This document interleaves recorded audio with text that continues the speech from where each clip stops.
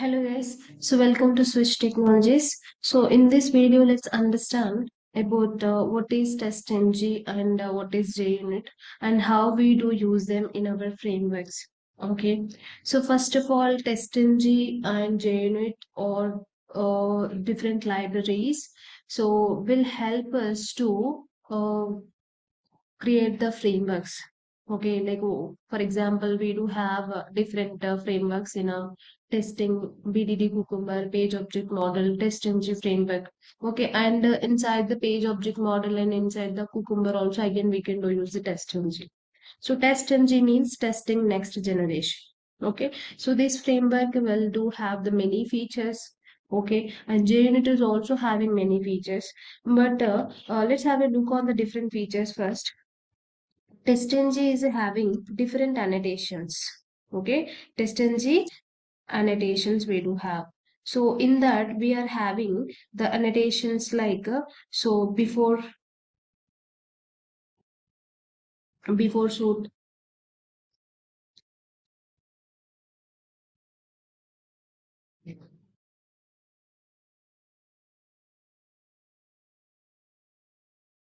before shoot, and before class. So before test first, next before class, before method, and test next after method and after class.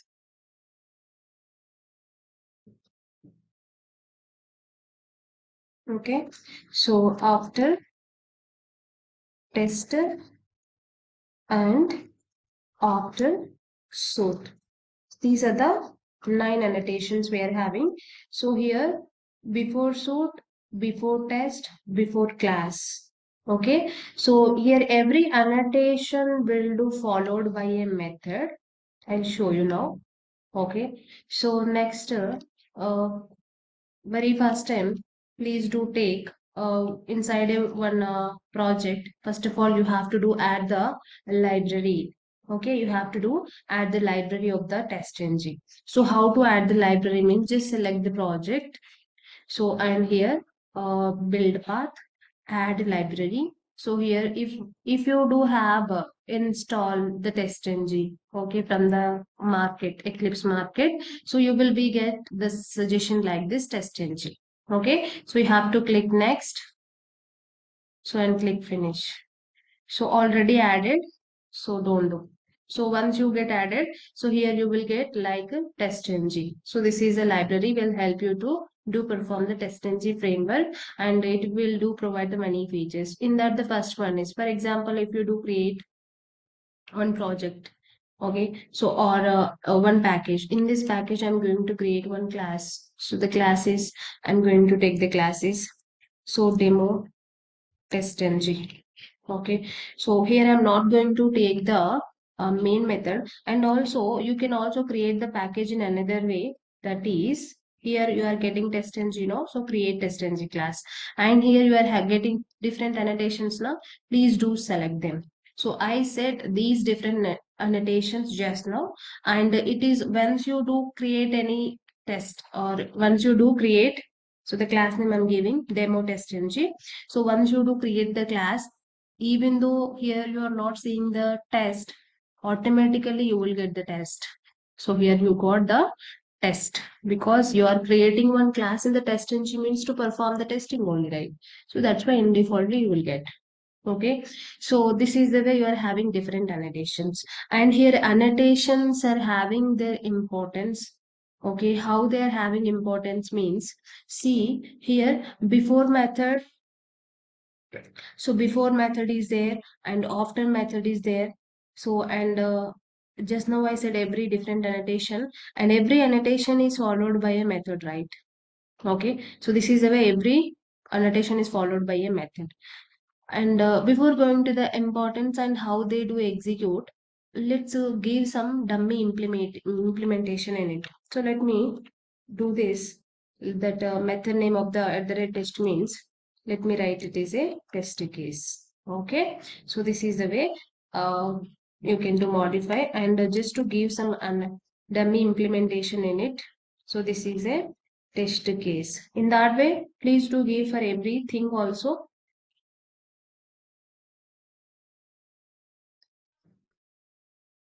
Okay, so this is the way you can do, right? The some dummy implementation in the method, like to see something in the output. So test case I said taken note. So test case. So here it is having some hierarchy of execution.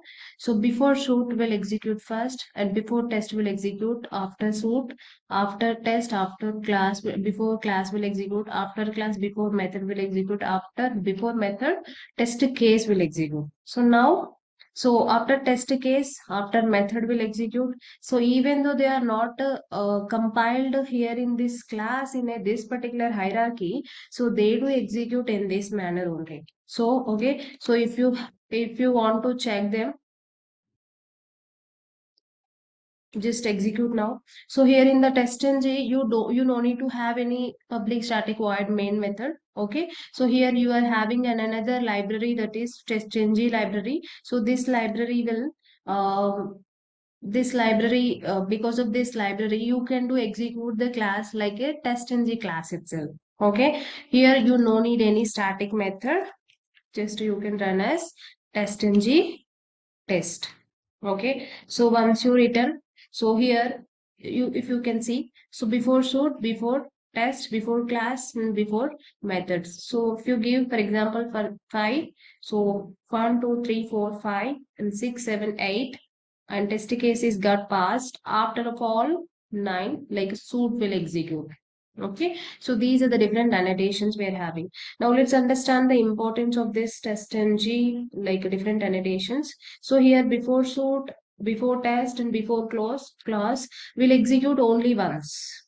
Okay, and before method and after method will always surround with the test case to execute. If you have number of test cases, for example, this is one test case. If I do increase the number of test cases like this, test case 1, test case 2, and test case 3. So I'm going to give, this is a test 1 test case. So this is a 2 test case. So this is a 3 test case. Now if you do execute, and you can analyze the importance and the hierarchy of execution again. See here, now here you are having 3 test cases. So but if you observe, before method, before test, before class executed only once, and after method, after class, after method, sorry, after class, after test, and after suit also executed once. But if you focus here, okay, so these are executed like repeatedly. Okay, so before executing the test case 1, before method executed, after executing the test case, after method executed, and before executing the test case 2, before method executed, after executing the test case, after method executed, and again at the third test case, before method and after method. So here how it will be the beneficial with the test ng means, okay, so if you want to, for example, one application is there. Okay, for example, uh, Facebook is an application. So if you want to test the Facebook, you have to log in first. Whatever the feature, if you want to test inside the Facebook, first you have to do log into the application. So this login is common for all the models. So that type of the things you can do keep in before method. Okay, so like the before method will act as a precondition of the test case. Okay, if you want to test the settings, so before going to the settings, first of all you have to, your system should be logged in. Okay, so that is the way you can do use the before method as a precondition. Of course they all these also use it as a preconditions, but these will execute only once. But before method and after method always surrounds with the test case and execute how many times, if whatever the different number of test cases you are having. Okay, this is the advantage we are having with the before method. And these different annotations, before method, before test, before shoot, before class, all these will also be available in the JUnit. Okay, but so the thing what I'm going to tell you now, that is a data provider, data provider and parameters. we are having with the TestNG. Okay, and these what exactly the features these are means. So data provider will help you to execute the same test case with multiple set of the test data like retesting. Okay, so now the same number of the test cases or same line. For example, we are having you're having some certain test case. Okay, so that test case is needs to be tested. The test execution steps are common. Okay, the steps are common, but the test data should be varied.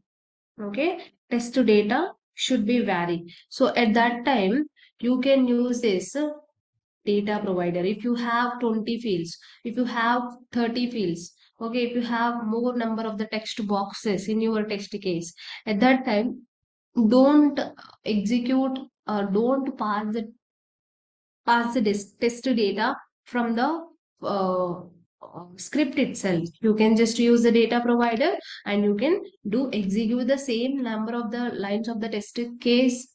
You can do write once, but that will be executed the number of times whatever the test data you have.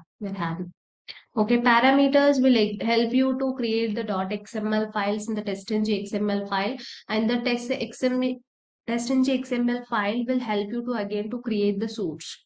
Okay, if you want to execute the smoke testing as a one suit, sanity testing as one suit, regression testing, build one regression, build two regression, build three regression. At that time, so the common test cases, whatever you want to execute it, that you can do mention and you can do create one suit and you can do run it as a regression testing, as a sanity testing. Okay, this is a way this testing framework will help you to make the process easier and to make the software tester life cycle smoother. Okay, so these are the some very important features. And coming to here in the TestNG, you're also having the you can also make the priority of execution. Okay, so which test case needs to be executed one, which test cases needs to be executed to. So priority also given. So if some test cases are non-prioritized, you maybe forgot to give some priority. Okay, for example, if you give here some priority, let's see. So here, at the right test is there now. So here I'm going to give. So this is a priority to priority equal to 1. I do assign, and for this I'm going to give the priority as. Okay, so this is priority 2. Okay, so here one test case test 3, I'm not going to give any priority for it. So whenever you are not having the priority, you are not giving any test case for the priority, that will execute first. Okay, fine. So see, run as testng. See, test case 3 executed first, test case 1 and test case 3. Okay, so and if you forgot to give all the priorities, how it will execute means based on the alphabetical order. Test case after test case 2 after test case 3. So this is the way the execution will be done. Okay, and sometimes you have to skip some test cases if some other module is not functioning. Okay, you need to intentionally, you know that some models, for example, login module is not working, so remaining all the test cases whatever you written no need to be executed, you can just skip them, your time will save. At that time you can also use depends on methods. Okay, some test cases, whatever the test case you are writing means that you are writing under a method, right? Yes or no? So every test case you written inside a method, so that's why you can make use of the feature that is depends on methods. Okay, depends on methods you can use. So depends on methods means, so for example, if it is executed then only other will be executed, if it is not executed other thing will be failed or skipped, sorry, other thing will be skipped. So what, how you can do assign the depends on method means, so priority equal to 3. Okay, so if you want to execute this, if the depends on methods. You have to give the method name. So what is the method name? If you wanted to execute this test case 3, if the test case 2 is, if the test case 2 is passed, at that time you can use this and run it. Okay, so of course here all are executed. So test, okay, default test run once.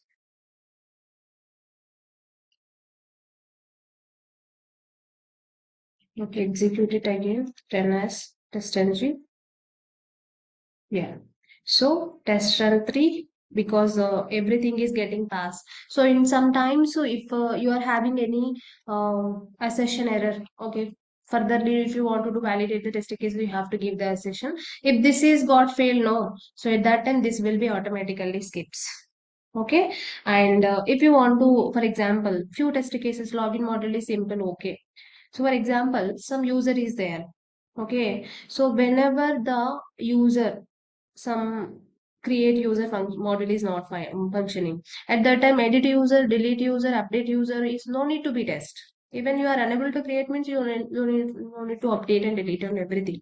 So that is the why, if you want to make them that particular functionality or one particular complete module, you can make them as a group also. Okay, so one more feature is depends, depends on groups.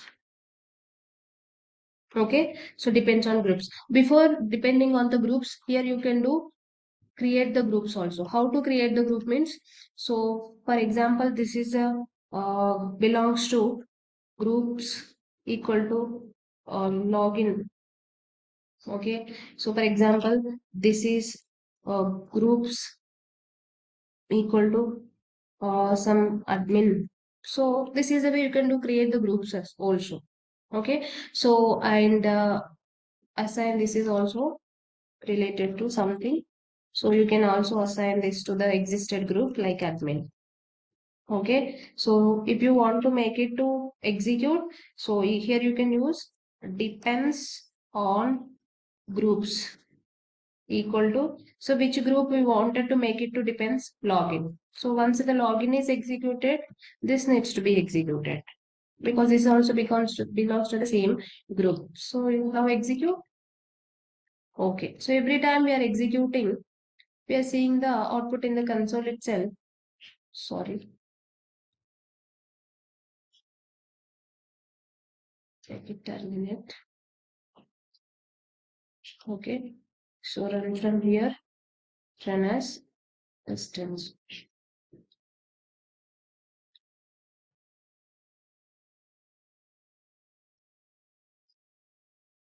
Okay, maybe at the background another group is affecting this one.